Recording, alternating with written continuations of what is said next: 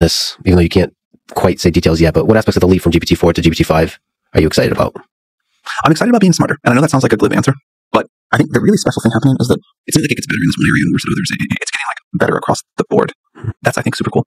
Yeah, there's this magical moment. I mean, you meet certain people, you hang out with people, and you talk to them. You can't quite put a finger on it, but they kind of get you. It's not intelligence, really. It's something else. Help me! Help me! Is OpenAI in trouble? With GPT 4.5 release, Backlash has been growing, with many calling it a major disappointment, and some even saying this could mark the beginning of OpenAI's decline.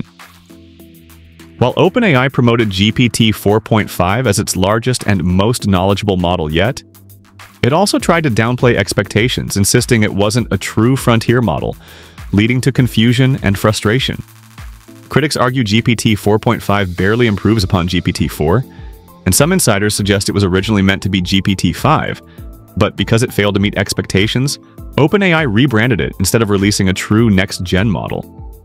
A Futurism article even claimed OpenAI screwed up, citing AI experts like Gary Marcus, who called it a nothing burger, and other industry voices who say the model is too expensive, underwhelming, and even worse than GPT-4 in creative tasks. But OpenAI's struggles go deeper than one model. Leaks reveal that multiple costly training runs aimed at building GPT-5 kept failing, forcing OpenAI to reconsider its next move. At the same time, competition is heating up. Companies like DeepSeek have started releasing powerful open-source AI models for free, putting OpenAI at risk of a massive price war that could shake its entire business model. Partners are leaving too. Figure AI, a robotics company that initially worked with OpenAI, terminated its agreement in favor of using their own open-source models. This highlights a growing issue. If companies can get competitive AI for free, why would they pay OpenAI?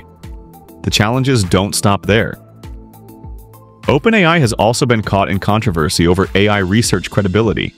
After funding a benchmark math test, Frontier Math, it was revealed that OpenAI had access to the problems and solutions before testing its models, leading many to question whether OpenAI manipulated the results to make GPT 4.5 seem better than it really is. If AI benchmarks can be gamed, then how much of OpenAI's reported progress is actually real? Meanwhile, OpenAI's massive valuation is coming under scrutiny, with reports that the company burns billions of dollars annually while facing rising competition from Google, DeepMind, Anthropic, and open-source models like Mistral AI.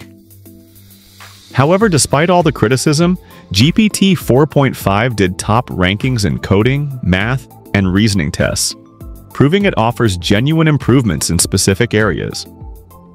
The real problem isn't just GPT 4.5 itself, but the growing cracks in OpenAI's long-term strategy, from losing top AI researchers to facing an open-source movement that threatens its dominance, to ongoing internal disputes over leadership and AI safety concerns.